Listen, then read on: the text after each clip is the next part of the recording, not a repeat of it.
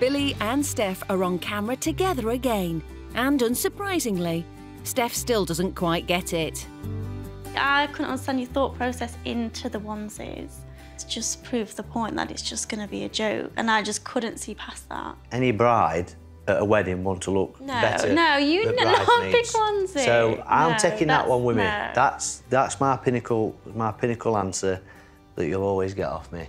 You look better than all bridesmaids, and that is the main thing. I was upset, like that's the one thing, the one thing. Yeah, I didn't obviously know you were going to be upset. I probably knew you would have took it amazingly. But I didn't obviously understand how upset it would have made you, so obviously I'd have definitely reconsidered not doing it. Good. Billy's big idea came from Steph's nickname, but that left a nasty taste in their mouths. We don't call each other Piggy anymore, by the way. That went after, I think, day after wedding. No pig stuff, no piggies. I don't know where this one's come from, but we call each other Moo now. Yeah. Still not very affectionate. I don't plan on getting married again with cows around me. I've got no intention of that whatsoever. Moving on, Billy still hasn't come clean on how much the stag cost. I think we've had a discussion on how much I spent on stag do. Well, probably just over £2,000, to be honest. And what about my hen do? Well, your hen do... £100? Yeah, you the best part of 250 quid. Oh, right. Compared to 2,000. Yeah, tell me. I had done all hard work. I felt like I needed a break for the first week. Right. All preparation, wow, you were just chilling at your mum's. The big question is, though, would Billy do anything differently given the chance? The worst bit for me during the whole 3-week period, and it's going to sound really bad, probably when I seen Steph's face coming down the aisle.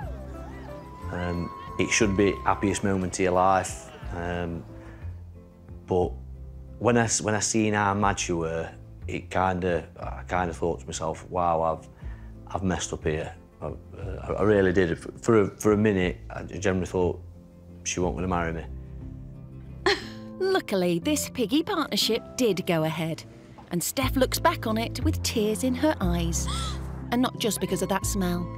I think I do regret that initial reaction, getting out the car and like storming down the aisle and not being able to look at you. I think I just got caught up in the moment, and I couldn't picture obviously past that and what you had planned, all the effort that had gone into it. So yeah, that is one of my regrets that I can't redo walking down the aisle and just smiling. I realised it's you behind it all, like this is the big show, but it's still just me and you, like Billy and Steph. After the wedding, Billy and Steph honeymooned on the glorious Greek island of Santorini and are now the proud parents of 3-year-old Elodie and baby Albie.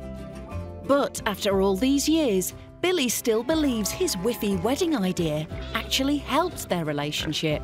I think one thing that might have done is, obviously Steph's seen as probably as daft, not as daft as I could have been, but she's gone through this with me now, and I think to myself, obviously, I've kind of proved that she is the one. You know that was a bad idea. Yeah, a bad idea.